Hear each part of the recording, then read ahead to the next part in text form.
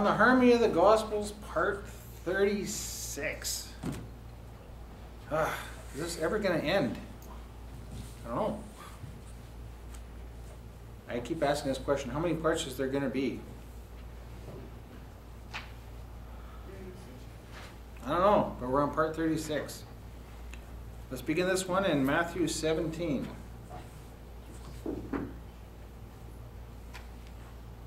Matthew 17. We'll start in verse 24. Now after coming to Capernaum, those who received the tribute money came to Peter and said, "Does not your master pay tribute?" What is this tribute money? Isn't it tax or something? It was, yes. What was it for and how did it all begin? Anyone remember that?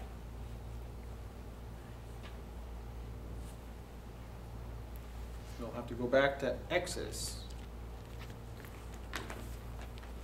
Exodus 30. Tribute money. What on earth is this tribute money? It's interesting because, I mean, we're doing a Bible study, right? This is a Bible study. So when you read something like that, you have to pause and ask the question, well, what is this tribute money? Don't you? Well, Exodus 30, verse 11. And the Lord spoke to Moses, saying, "When you count the children of Israel, of those who are to be counted, then they shall each man give a ransom for himself to the Lord when you number them, so that there may be no plague among them when you number them.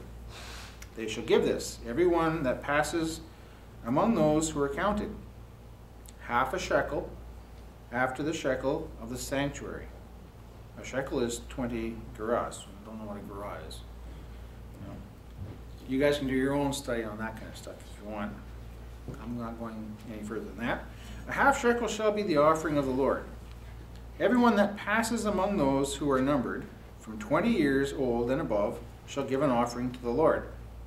The rich shall not give more, and the poor shall not give less than half a shekel, when they give an offering to the Lord to make an atonement for yourselves. And you shall take the atonement silver of the children of Israel, and shall appoint it for the service of the tabernacle of the congregation, so that it may be a memorial to the children of Israel before the Lord to make an atonement for yourselves. Now, there was a lot of things that they had to do for atoning. This was another one. This specific one was for the service of the tabernacle of the congregation, for the temple. In Jesus' time, they call it the temple tax. Well, we have a government right now, don't we? How does the government function? We pay tax to it, don't we? That's what this was for, this kind of a thing. And if we look in Exodus 38, same thing, just a little bit more expanding on it. Exodus 38, verse 25, and the silver from those numbered of the congregation was 100 talents and 1,775 shekels after the shekel of the sanctuary, and a bekah for every man, half a shekel after the shekel of the sanctuary for everyone that went to be numbered, from 20 years old and upward, for 3,550 men. That's quite a lot. And the bases of the sanctuary were cast of the 100 talents of silver, and the bases of the veil also, 100 bases of the 100 talents, a talent for a base. So it helped build this thing. It helped form this structure. You can't have a government. You can't have parliament without taxpayer money. You can't. It just won't happen. So, if this was required of the Jews at the time,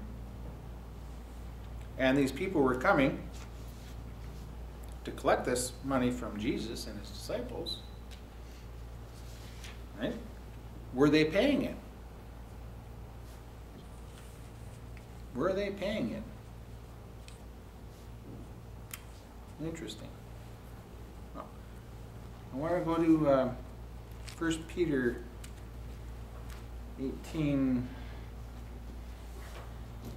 1 Peter 1, 18, 19 first. This is also a reminder, this tax was a reminder that we had been redeemed from the slavery of Egypt, but today we have been redeemed by the blood of Christ. There was a reminder that they had been redeemed and they had to pay back for that. 1 Peter 1, 18, 19.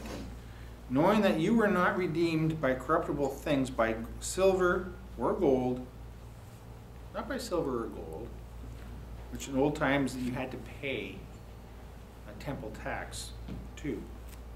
You were not redeemed by silver or gold from your futile way of living, inherited by tradition from your forefathers. This temple tax, you're not redeemed by that. You're not. You're redeemed by the precious blood of Christ, as of a lamb without blemish and without spot. This temple tax was another way of being redeemed before God. That's one of the traditions of the forefathers. That's how they saw it also. And this tax went to sustaining the temple functions. But you're not redeemed by that. Jesus Christ changed that. You're redeemed by the blood of Christ. Peter didn't know what to say or do in this instance when these people came. No. Those who received the tribute money came to Peter and said, "Does not your master pay tribute?" Peter's like, yes, is what he says in verse 25. Peter didn't know what to say other than yes.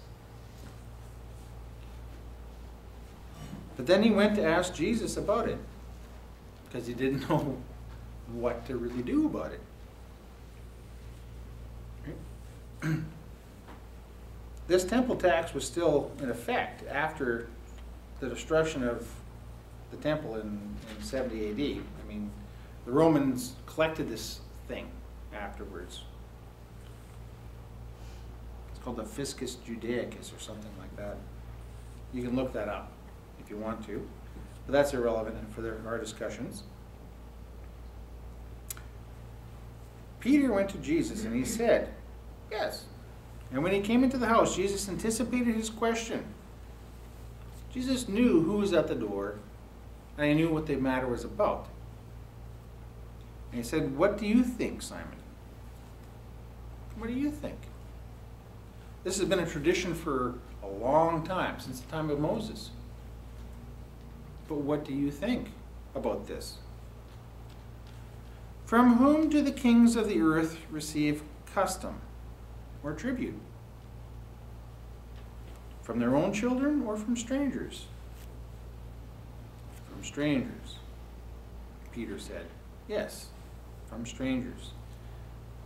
Then the children are indeed free.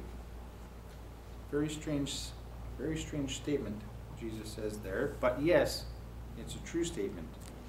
The children of the kingdom are free of the things of this earth. Nevertheless, so that we may not offend them, go to the sea and cast a hook and take the first fish that comes up, and when you have opened its mouth, you shall find a coin. Take that and give it to them for me and you.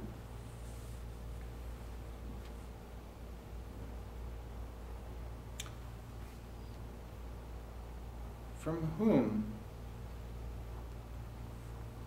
do the kings of the earth receive custom or tribute? We have to pay our taxes, don't we? We have to. That's just something we have to do. What does that have to do with anything in a godly sense, though? Nothing. Nothing. Does that contribute to our salvation in any way, shape, or form? No. Not at all. But it's something that we have to do to uphold this country that we have, to make things function. But it has nothing to do with the weightier matters of what really is important, which is our salvation in the kingdom of God. Most are strangers. The word strangers here is, most do not understand the Word of God.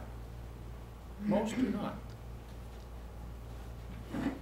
Most are enslaved by the world as we see it. And they don't understand the purpose of God. They don't. And of course, all they do is work day to day, raise their family, pay their taxes, but nothing more happens. When you have this knowledge of God and Jesus and salvation, the trials and tribulations of this world aren't really that hard to understand anymore. I mean, it's not a big deal. You have to overcome every day. You do. And it's hard sometimes, but it's not that big a deal in your life. Interesting what Jesus says to Peter here, though, when he says, go to the sea and cast a hook and take the first fish that comes up. Peter normally fished with a net. He would throw a net into the waters and pull up whatever he caught.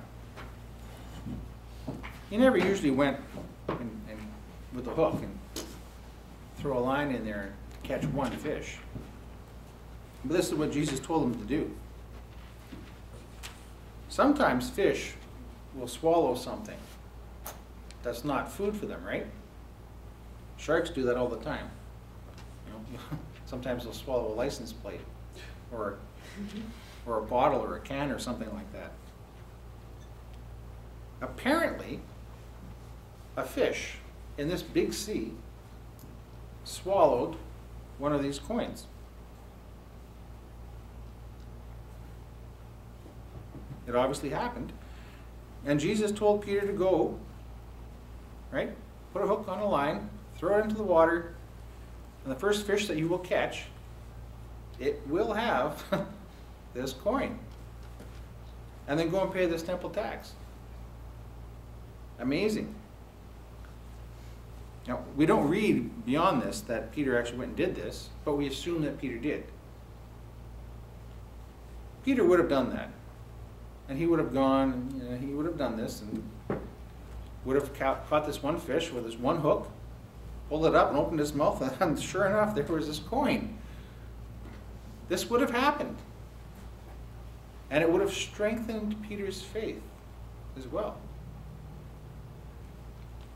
That's an amazing thing. Has anybody fished? Have you ever seen anything in a fish that was foreign, like a coin or anything? With one fish, the first fish. That's just astonishing. But that's what Jesus told Peter to do, and that's what Peter went and did, and that's what happened. That's a miracle. It's something that we overlook sometimes when we read through this, but that's quite astonishing. And I'm sure Peter found it astonishing too. And when Peter went to go and actually do this, Did he really think, yeah, sure. Yeah, I'm going to catch this one fish and there's going to be this coin in there. Did he? Yep. Put yourself in this place, right? Right? You're Peter. You're going to, yeah, Jesus said to do this, right? Yeah, okay, I'm going to do this. And there's going to be a coin. He probably thought that, right? But he also probably thought, yeah, it's going to happen. Yeah, it's going to happen. There's all the other miracles that he saw Jesus perform. That would be pretty awesome. You know, that would be pretty awesome. You know, I'd like to do that. You know, these guys, in some ways, were very lucky to be there in Jesus' time, to be there with him, to learn from him directly. Can you imagine, for one instance, being with Jesus for 3.5 years, listening to him every day, hearing what he had to say all the time, witnessing what he did? I mean, we read a little bit of what actually there was. But to be there, to see him, to be a friend with him, a close friend. These guys were close friends with him. And he was a close friend with them. He loved them, they loved him. Yep. I'm envious in a little way about that, but there's nothing I can do about it. But I can think about it, and it's pretty amazing when I do. So let's go to chapter 18, which is a very deep subject, this one. At that time, the disciples came to Jesus saying, "Who then is the greatest in the kingdom of heaven?" That's an odd question. Who then is the greatest in the kingdom of heaven? And after calling a little child to him, Jesus set him in their midst. And he said, "Truly I say to you, unless you are converted and become as little children, there is no way that you shall enter into the kingdom of heaven." Number one, you have to be converted. You have to turn from your ways of this world and to follow Christ. You have to.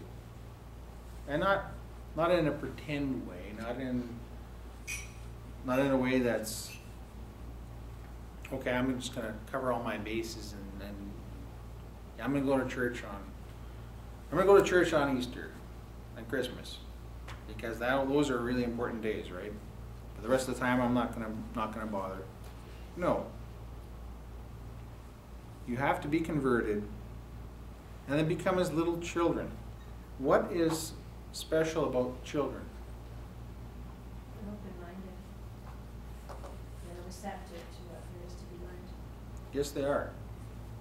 They're also very rebellious, too. Yeah. Right? And they're also very selfish.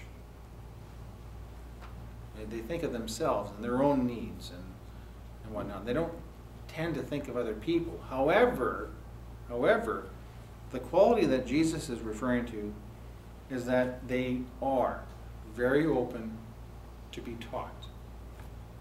And if you're a mother or a father, and if you have little children, you know that they look up to you, and when you tell them something, they believe it. Because they don't believe that you would lie to them about anything. They are totally open, and they are inquisitive, and they are trusting. Trusting. That's a huge thing, trusting. How trusting are you in Christ and in the truth? A lot of people are not like that. A lot of people doubt, a lot of people question, a lot of people argue about very basic truths. And they get very self-righteous about that. No, you have to be trusting of what Jesus says. And there's a lot of what Jesus says in here. And you take him at face value. And his disciples were with him for a long time. Years already. And they asked him this question. Who then is the greatest in the kingdom of heaven? Very strange for them to ask that after all this time being with him. And he again humbles them. Don't think of it like that. Why do you try to set yourself up to be something more? Humble yourselves. Be a servant. Be like a little child. If you are not, there is no way that you shall inherit and enter the kingdom of heaven. Therefore, whoever shall humble himself as this little child, he is the greatest in the kingdom of heaven. Have humility. Don't think of yourself as something more than you are. But you are very special. Because God is working with you and is transforming you to be like him. So you are very special. But don't get puffed up about it like that. Don't get arrogant about that. You can't be like that. The Pharisees had a lot of trouble with that because they were puffed up. They thought themselves, well, we're Abraham's seed. You know, we're something special. No. No, you're nothing if you think that. You know, God can raise stones up to be seeds of Abraham, children of Abraham. Having a humble nature and having a servant attitude is what's most important. A servant attitude. Christ came to serve. Christ came to sacrifice himself. And whoever shall receive one such little child in my name receives me.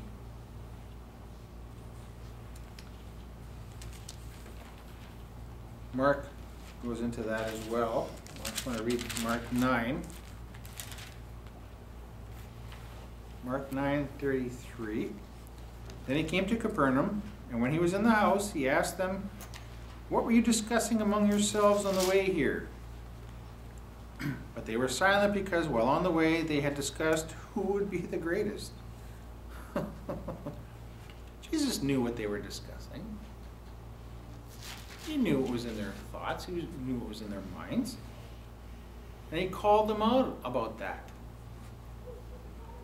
Who is the greatest here in this room? It certainly isn't me. It's not me. You're sitting here listening to me yabber. Right? Where does that place me? I'm here, I'm doing this because I have to. It doesn't give me any special place. You know, I'm not elevated into some special realm, right, that you have to go and be in awe, like, oh, this guy's like a preacher, and I have to be very careful around him or revere this guy.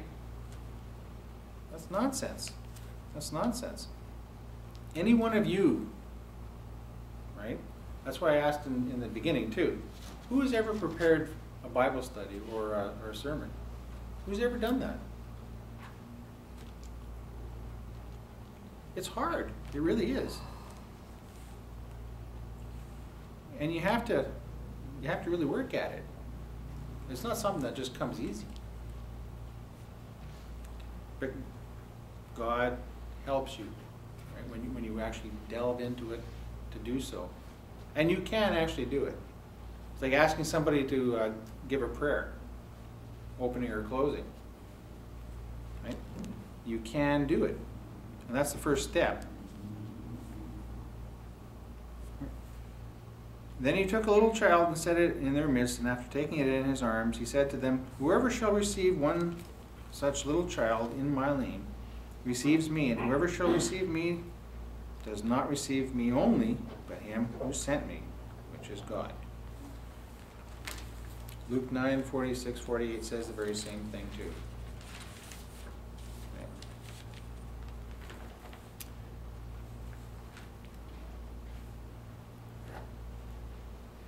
Then John answered him, this is still Mark 9, saying, "Master, we saw someone who does not follow us, casting out demons in your name, and we forbade him, because he does not follow us."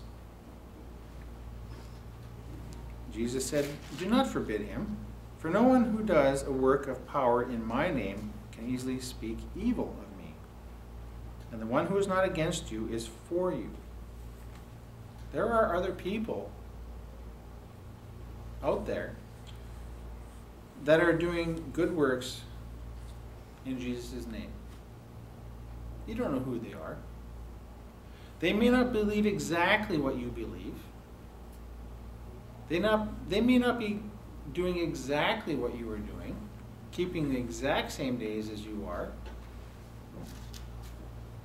but they are sincere in what they're doing. And they are doing good works in the Father's name. Yes, they are. Who are you to judge them?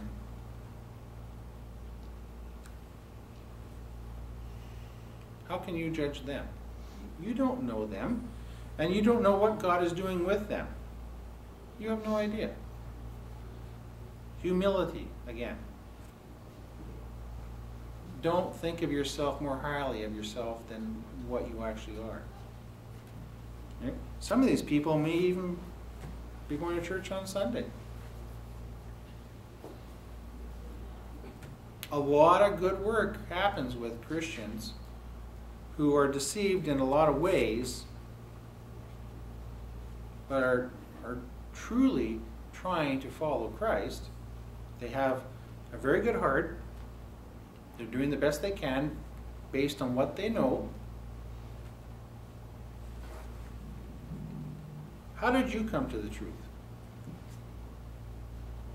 And how did you come to become a Sabbath keeper? Instead of going to church on Sunday, you're coming to church on Saturday.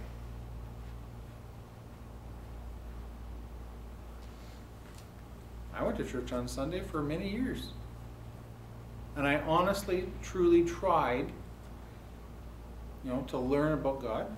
I would open my Bible and I'd read it, and I would love what I was reading. I wouldn't understand a lot of what I was reading sometimes. That's how it begins. That's how it begins.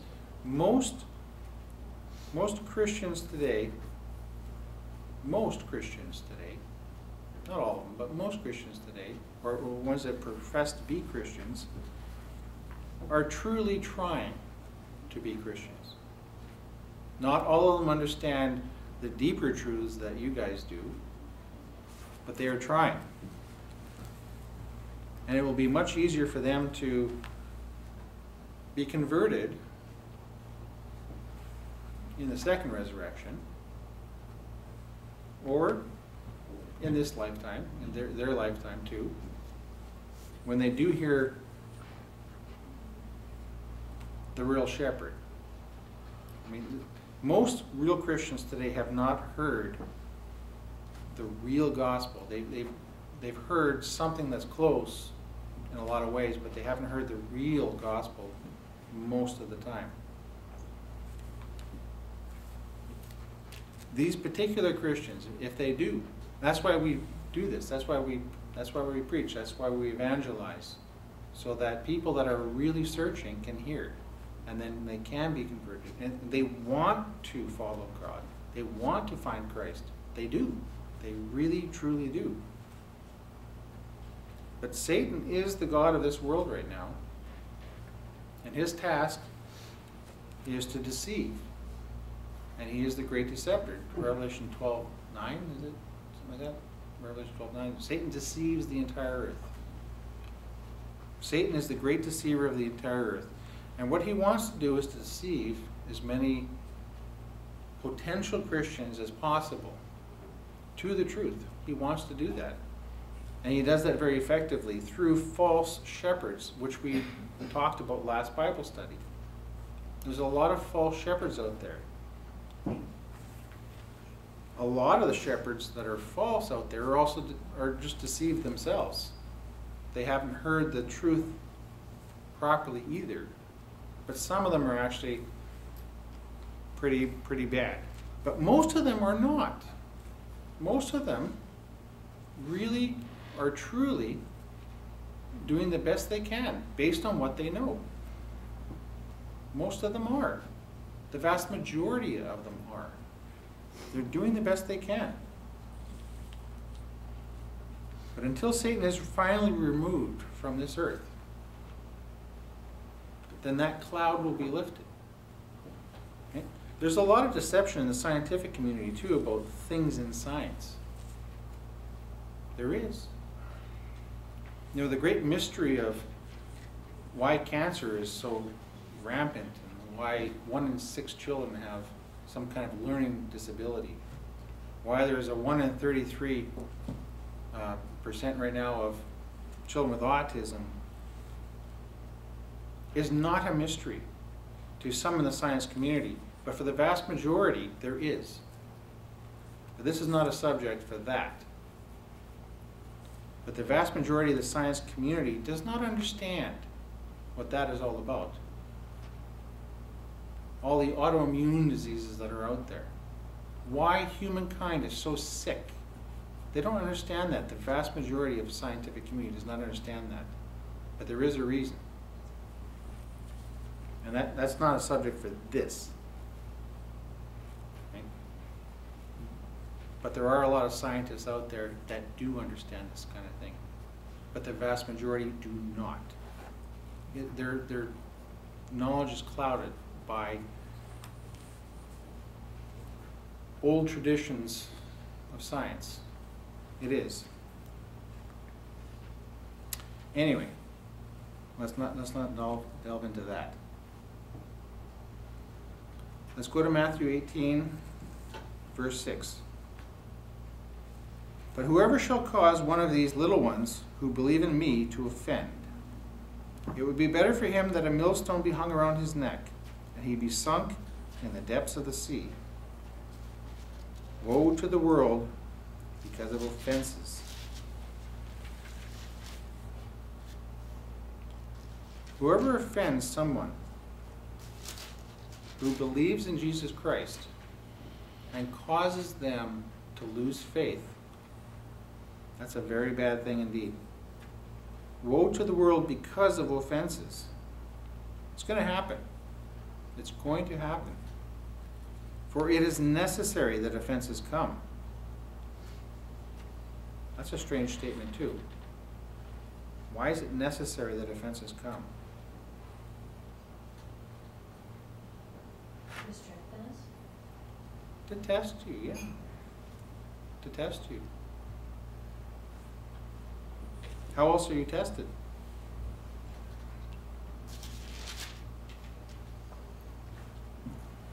You have to be refined by fire. Fire purifies things, doesn't it? Fire purifies things. And if you're offended by something, you're being tested by fire at that moment, and you're failing. If you are offended, why would you be offended? You're having a lack of faith if that's happening. Can anybody offend you? Have any of the churches that you've ever attended offended you? Have any church members offended you? Have any in your own family or friends or people in general offended you?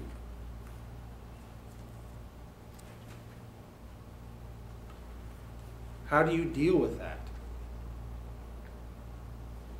Offenses will come. How do you deal with it?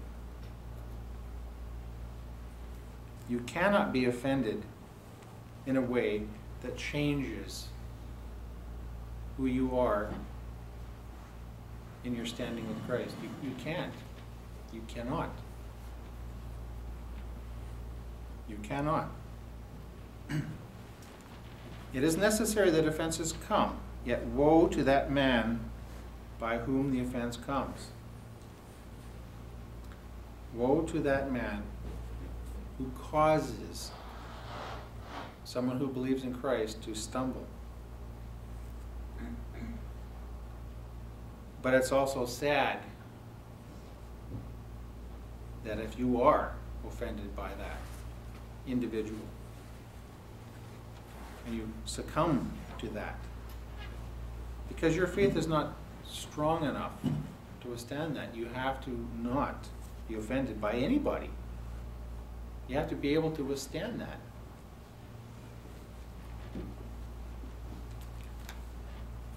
Luke 17, verse 1 says something about that.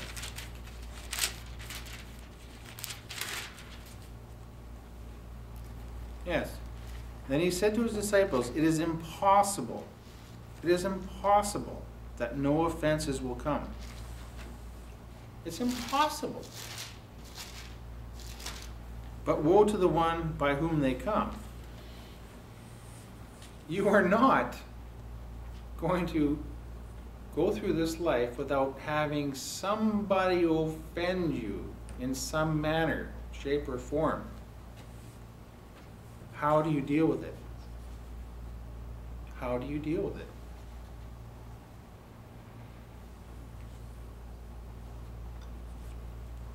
Matthew 18, verse 8. And if your hand or your foot causes you to offend, cut it off and cast it from you. Are you literally supposed to do that? No. No. For it is better for you to enter into life lame or maimed than to have 2 hands or 2 feet and be cast into eternal fire. And if your eye causes you to offend, pluck it out and throw it away. For it is better for you to enter into life one-eyed than to have 2 eyes and to be cast into the fire of Gehenna. Gehenna is that fire outside of Jerusalem where they burn the garbage. And they would throw criminals there too. You know, people who were criminals, who were the dregs of society, they were thrown into this fire, this pit outside of Jerusalem, and be burned up. They wouldn't have a proper burial. That's what Gehenna is all about. That's what hellfire is your garbage. If you cannot follow Christ, if you reject Christ, if you just utterly reject him, you're those broken branches that wither and die. You're part of the vine that was broken off, and without the true vine, you just wither and die, and you're gathered up, and you're thrown into this fire. You're just burned up. It's refuse. It's not being tortured forever and ever and ever. It's just getting rid of the garbage. Gehenna is not an everlasting, burning hellfire, torturing people. It's not. It's not. It's just cleaning up the garbage, cleaning up the refuse.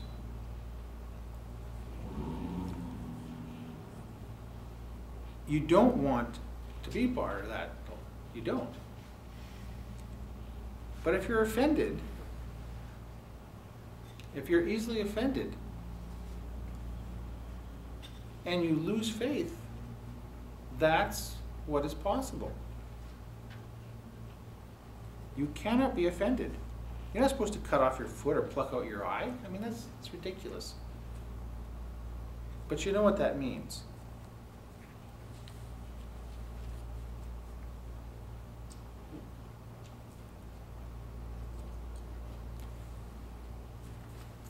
Mark 9 talks about a worm.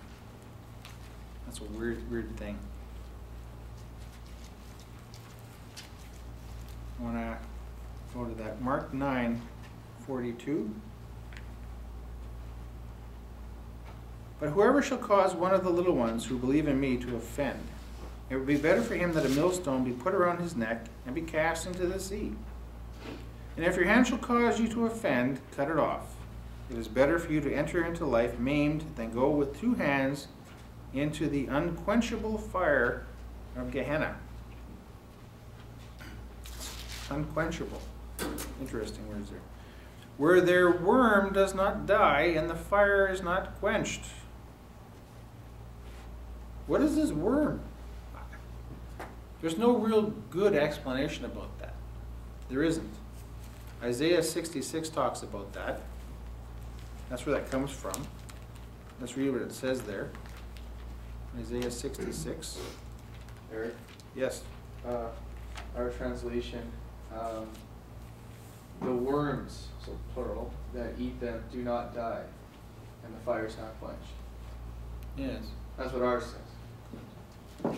But what does that mean? The worms. Isaiah 66, verse 22 to verse 24. For as the new heavens and the new earth, which I will make, shall remain before me, says the Lord, so will your seed and your name remain. And it shall come to pass that from one month to another, from one Sabbath to another, shall all flesh come to worship before me, says the Lord. And they will go out and see the dead bodies of the men who have rebelled against me, who were offended in him and rejected him. For their worm will not die, nor will their fire be put out, and they will be an object of abhorring unto all flesh. In other words, it's a lesson. Those who rebel, those who are offended and reject Christ, will die, will be burned up in this fire, and it will be seen as a memorial for all. This is what happens to those who reject Christ. You're not living in a hellfire being tortured as most Christians think today. You're not. That's ludicrous. What kind of a loving God would do that? What kind of a loving God would do that? That makes no sense. Makes no sense at all. And what about all the people on the planet that have never had a chance to accept Christ? And they die. What? They're doomed to this Gehenna fire where they're going to be tortured forever and ever? That makes no sense. It makes no sense at all. None. No. How many different religions are out there right now? There's tons. There's some that are very extreme, actually. These people are just deceived. That's all. But they will have a chance to learn. That's called the second resurrection, when they are raised up again from the dead. They will learn. And what about all those people that lived before Christ even was born? What about them? Doomed. What? They're in hell right now, burning, everlasting, because they were unfortunate enough to be born before Christ came? Babies that die, where are they? Yeah, I mean, seriously. I mean, it's nonsense. It's nonsense when you think of it. That's why some churches came up with this place called purgatory, to somehow explain where all these lost souls could be because they never heard of Christ. And they're just waiting. It's like a way station or something or other until they can get passage to heaven. That's a man-made concept. It's utterly ridiculous is what it is. Anyone who does not know Christ in their lifetime will be raised from the dead, and they will have an opportunity when they are raised from the dead, because God will raise them from the dead for the purpose of teaching them who He is. Christ will be there, and they will see Him, and they will see all of the people who did follow Christ and are changed and are there as kings and priests in the kingdom. They will see these people who are now God-like beings. They will. And Satan will be gone. He will be removed. There will be no more deception. He'll be gone at that time. But astonishingly enough, as it seems, you can read in Revelation, as a different Bible study, there will still be people who reject it, even then, with Satan gone. That's astonishing in itself, that even with Satan gone and God right there before them. Well, look at the Israel, look at Israel through the books of Moses, right? All the miracles that God performed to free them from Egypt, and they're wandering they made them wander in the desert for 40 years because they kept rebelling. They even made other gods. They complained about the manna. They complained that there was no meat. They complained about this. They complained about that. They complained about the different civilizations that were before them. Oh, they're going to kill us, blah, blah, blah. And God was right there, and the cloud was there. God was there. And God punished a lot of them and killed a lot of them. Right? Sent serpents into their midst and killed a lot of them, and they rejected him. Well, he was right there. It's astonishing. It's astonishing. Put yourself there right now, crossing the Red Sea with the water. Charlton Heston, that movie, that was a great movie, wasn't it? Hollywood. Yeah, it was. Hollywood. But picture yourself being there. I mean, Pharaoh and his army being withheld by the fire and the sea parting. And you're walking on dry land through the sea. And then shortly thereafter, in a matter of days or weeks, you're complaining about God. Why did you take us away from Egypt, where we had all this food and luxury? They were slaves. They were abused. They were beaten. They had no life there. And yet they're complaining. And they saw these things. What miracles have you seen? Have you seen any real miracles? I haven't seen any real miracles, not like these Israelites did when they were freed from Egypt. I haven't seen things like that. But yet they saw those things and they rebelled. Still. That's astonishing. So it will happen that people will still rebel, even in the, when Christ comes back and Satan's removed. Don't ask me to explain it, because I can you explain it? I can't explain. Oh, the Red Sea, I think it was just a strong wind. No, It wasn't the Hollywood version. No, not the Hollywood version, I was no. talking about how they couldn't believe. Oh, They couldn't believe. They couldn't Well, believe, the yeah. flesh has no good thing in it. Human nature No. will complain. And complain means to remain, and it was only a 10-day journey. I know. It could have been there in 10 days. I know. 40 Who made it years. through Aaron and who else? Two Joshua. I know. out of the millions. I know. It's astonishing. It really is. I mean, Yeah. I can't give you a good answer. I honestly can't. Stubborn, stiff-necked. Stubborn and stiff-necked, yes. Like a mule. Anyway, Matthew 18, verse 10. Take heed that you do not despise one of these little ones. For I tell you that their angels in heaven continually look upon the face of my Father who is in heaven. We all have angels looking out for us. We do.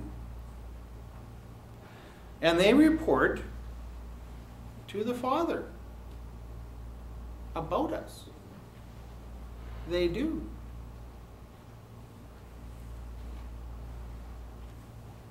So if you offend somebody that's a follower of Jesus Christ, the Father will know about it because their angels will tell him. You better not do that. For the Son of Man has come to save those who are lost. Those who are lost. When Jesus was there at that time in Jerusalem and in Judea, he was there for the lost sheep at the time, right? Why were they lost? Why were they lost? How do sheep get lost? The shepherd What about the shepherds? wasn't there The shepherds were doing what? sleeping. They were not doing their jobs, obviously. The shepherds did a miserable job. A miserable job. What were the shepherds in Israel doing at this time? A miserable job. We learned that the last Bible study about these shepherds. Putting heavy burdens on them. Yes, they were. And the sheep were lost. Christ came to be the shepherd and to redeem those ones who were lost, and to supplant and thrust aside those false shepherds that were there, that were not doing their job, not doing what they were supposed to do. We read that in Jeremiah and Ezekiel the last time. What? Do you think if a man has 100 sheep and one of them has gone astray, does not he leave the 99 on the mountains and search for the one that went astray? I mean, they would do that. I mean, he's using another analogy of something that's real, because livestock was valuable. It's valuable. If you lost your wallet, what lengths would you go to try to find it again? Especially if you had all your credit cards in there and your driver's license and $1,000 maybe in it or something. What would you do? I'd leave the rest of my wallets on the mountain and go find that one. You would do everything you could. No? You would. If you have $1,000 in your wallet, you deserve to lose it. Exactly. But that's an analogy for today. Back then, they didn't have wallets with $1,000 in them. Mind you. Livestock was valuable. If even one was lost, it was valuable. They would try to find it. And if he finds it, truly I say to you, he rejoices over it more than the one, or over the 99 that did not go astray. Yeah, I found my wallet. Hey, sweet. You know, seriously. You know, it's a good analogy. It really is. And these people would understand it in that term, because that's what it was in those days. Today, if we talk about an animal that's gone astray, I don't have any livestock. Well, it doesn't make any difference to me. No? Likewise, it is not the will of your Father who is in heaven that one of these little ones should perish. God does not want anyone to perish. It's not his will that anybody perish. He wants everybody to repent and come to him. That's what he wants. But he doesn't force anybody. He does not force anybody. But astonishingly enough, people will reject him. Just read through the books of Moses.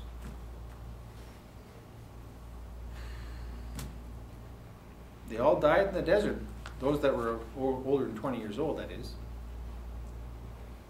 I think it was that, wasn't it? They were 20 years old? That generation. That generation, yeah. But the ones that were younger than 20, I mean, they were able to go. Except for two. Joshua and, Caleb. yeah. I think they were the ones that went into the land to scout, and they came back, and they reported good things. But the other ones said, "Oh, those guys are scary. They're big, right? They're going to destroy us. We shouldn't go there." And blah blah blah. It was like, but Joshua and Caleb said, "No, no, no. We can take them. We have God on our side." God let them go across, right? So then, if your brother sins against you, go and show him his fault, between you and him alone. If he is willing to hear you, you have gained your brother. But if he will not listen, take with you one or two others, so that in the mouth of 2 or 3 witnesses every word may be established.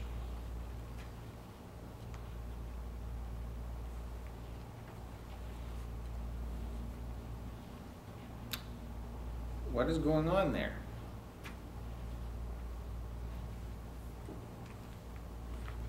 If someone, obviously, we're talking about in our community, church community right there, offends you or is doing something wrong, you need to discuss it with them, right?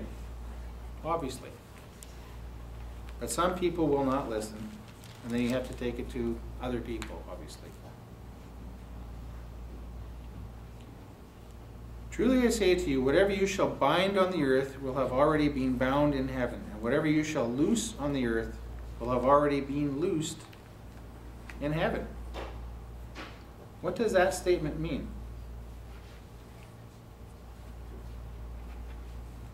Does that mean that you can, or that the church has powers to make up its own rules, and that, no. What does it mean? This particular Bible that I have has an appendix, and it talks about that. Let me read a little bit of what it says. You know, the Roman Catholic Church claims, we're going to pick on the Roman Catholic Church right now at the moment because they do claim this, claims that Jesus gave to the Apostle Peter and his future successors the powers of binding and loosening, so that whatever they would bind or loose on earth would be bound or loosed in heaven. They further contend that this authority grants an infallible pope the power to bind and loose contrary to the Word of God, thus making the Word of God void. And this authority was given to Peter by Jesus Christ as recorded in Matthew 16:19 and 18:18. Aha. In Basics of Biblical Greek Grammar, William D. Mounts gives a clear and insightful explanation of the underlying Greek text, showing that what Jesus taught is entirely different from what many religious authorities assume, teach, and practice. He writes, in some translations of Matthew 16:19 and 18:18, it sounds like Jesus promised his disciples that whatever they bound on earth would be bound in heaven, and whatever they loosed on earth would be loosed in heaven. In other words, they had the power to bind and loose, and heaven, that is God, would simply back up their decrees. But the matter is not quite so simple. The actions described in heaven are future, perfect passives, which could be translated, will have already been bound in heaven, or will have already been loosed in heaven. In other words, the heavenly decree confirmed the earthly one is based on a prior verdict, that is, God had already made forever. O Lord, your word is settled in the heavens. You can't contradict what's already written. You have to adhere to what's already written. You can't come up with something new. You know, it's already been bound in heaven or loosed in heaven. Jesus did not give his apostles and disciples the authority to make binding decisions regarding anything on earth that had not already been decreed in heaven. Jesus specifically taught that he did not come to abolish the law and the prophets. Therefore, whatever is bound or loosed cannot be contrary to the laws and commandments of God. The revelation of the prophets or the teaching of Jesus Christ did not give his apostles the authority to loose any of the Ten Commandments or any of God's laws that are not connected with the priesthood and temple ritual and blah, blah, blah. There's a whole bunch there.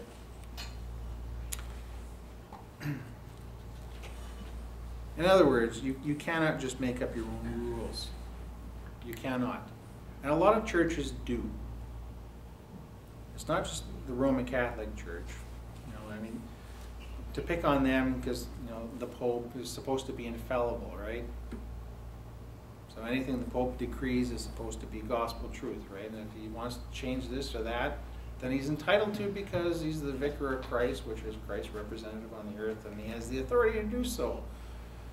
But no, he does not. And neither does any other church organization on the planet have any authority to change anything. They don't. They do not.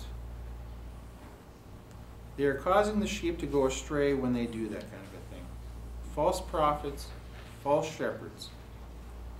Again, I say to you that if two of you on earth shall agree concerning any matter that they wish to request, it shall be done for them by my Father who is in heaven, according to the Scriptures. Okay? For where two or three are gathered together in my name, which means they're obeying the rules of the Scriptures in their disagreement to come to a reasonable resolution, right? Because they're coming together in his name, right? Read the book of Moses. There's 5 books in there talking about if this happens, then this should happen, right? Or if this kind of complaint comes up, then this is the resolution, and blah, blah, blah. And there's tons and tons and tons of that. It goes into great detail about all the different possible problems that could have happened in their lifetime, which are obviously different than ours now because we don't have the same kind of culture and lifestyle that they had. But it went into great detail about that. And then they had judges on the matter for that to come up with decisions based on what was written there. So in my name, if you are doing it properly, then it will be bound or loosed. Not just arbitrarily, if you think you know it all without following God's rules, you know, the way it is. There I am in the midst of them. Then Peter came to him and said, Lord, how often shall my brother sin against me and I forgive him? Until 7 times? Jesus said to him, I do not say to you until 7 times, but until 70 times 7. That's a lot of times. 70 times 7. A lot of times. But that's, why is that? Why are those expressions used there actually? Anybody know? There's no limit. There's no limit. There's no limit, no. No. But where do those expressions come from? 7 times? Or 70 times 7? That particular wording is used for a reason. It comes way back to Genesis 4. Genesis 4, verse 18. And Irad was born to Enoch, and Irad begat Mahuziah. I can't even say that guy's name. And that guy begat Methuselah. Methuselah begat Lamech. Lamech, I can pronounce that guy. And Lamech took 2 wives to himself. The name of the first one was Edah, and the name of the other one was Zillah. And Ada bore Jabal, and he was the father of those who dwell in tents and have livestock. And his brother's name was Jubal. He was the father of all those who corruptly played the lyre and the pipe. And Zillah also bore Tubal-Cain, an instructor of every craftsman in bronze and iron. And the sister of Tubal-Cain was Naamah. And Lamech said to his wives, Ada and Zillah, hear my voice, wives of Lamech, hearken to my words, for I have killed a man, because he wounded me, a young man, because he hurt me. For if Cain is avenged 7 times, then truly Lamech is avenged 77 times. 70 times 7 times is what he's saying there. And back in verse 15, you see this. And the Lord said to him, therefore, whoever kills Cain, vengeance shall be taken on him 7-fold. 7-fold. That's the expression used back then about vengeance on people that offend and do wrong. In the New Testament here in Matthew 18, it's used as forgiveness. Forgiveness. How long? It's just an expression.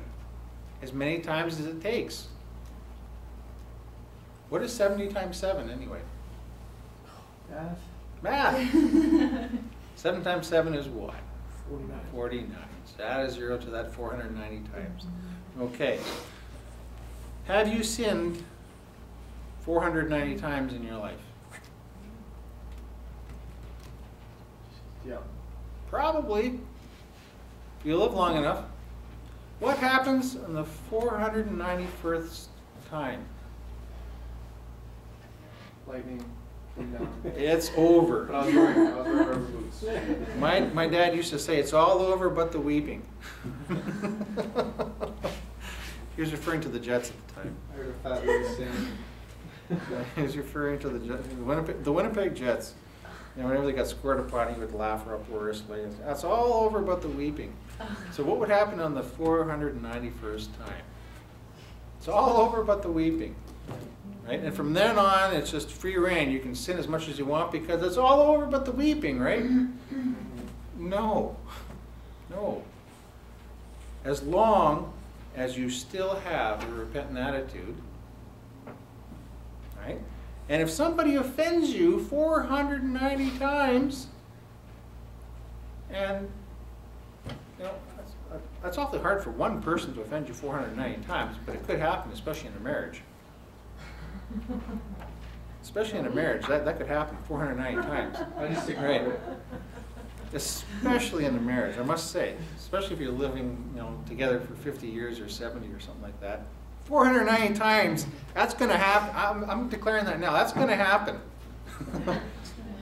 490 times, you're going to be offended by your spouse, at least. At least. But on the 491st time, that's it. It's divorce. You're gone.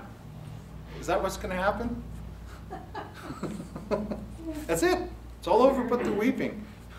That's a good expression. That should be in the Bible, actually. I'm going to write that down here. It's all over but the weeping. It's now official. Oh, yeah. That is funny. Okay.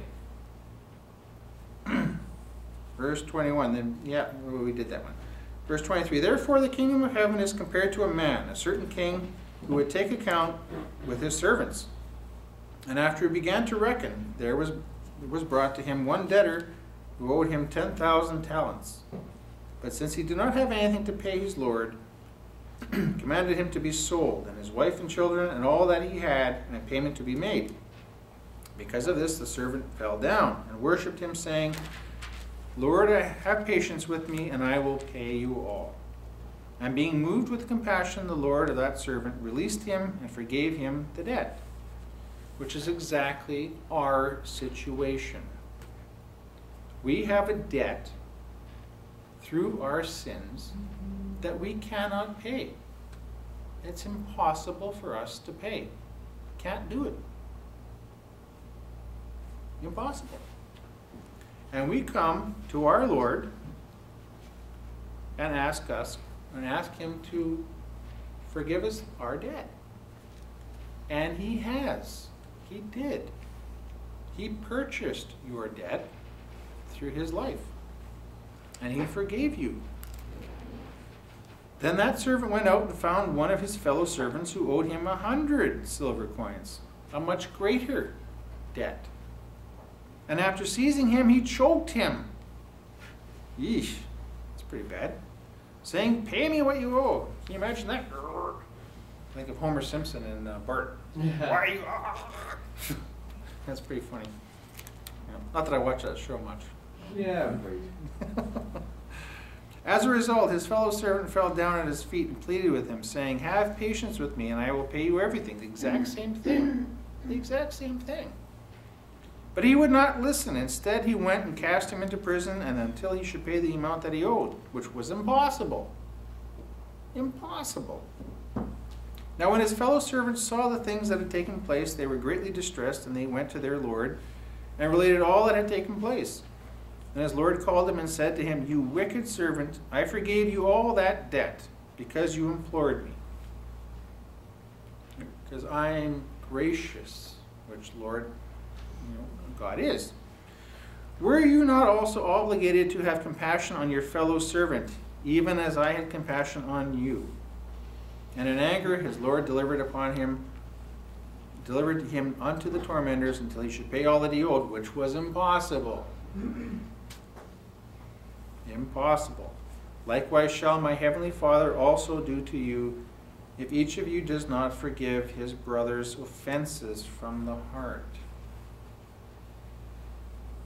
As much as you try to follow Jesus Christ, as much as you try, if you hold in your heart this kind of an attitude to anybody, especially a follower of Jesus Christ, you're not going to be forgiven yourself. You won't. It's stated right there. It's fact. In closing, Mark 11 clarifies that. Mark 11, verse 25. "But when you stand praying, if you have anything against anyone," if you have anything against anyone, "forgive."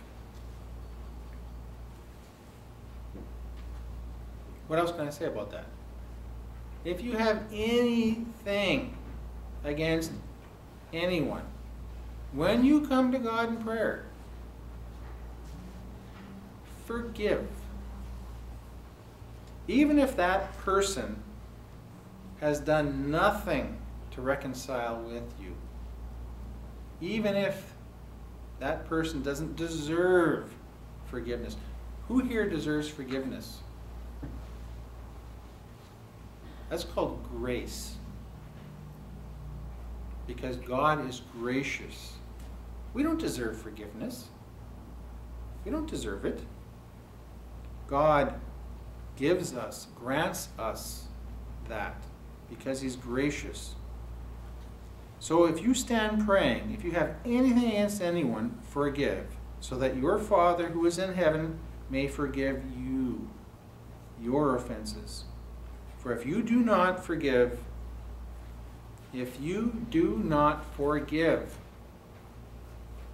neither will your Father who is in heaven forgive you your offenses. Who has offended you? The most likely culprits of that are members of your own family, close friends, and associates. Complete strangers, it's hard for them to offend. You know, sometimes I get offended by my provincial government here. I won't say much about that. Or city council. You know, some of the stupid decisions they make. But I don't know them from Adam. Right? And I know they do things foolishly. Well, that's neither here nor there. You still forgive them. even though it costs you out of your wallet, you know, the stupid decisions that they make. But the most important thing, though, is a servant of Christ, someone who is a brother or sister in Christ. You have to. And if they have offended you in some way, or they're doing something that's causing offense to you in some way, then talk to them. Talk to them. Okay?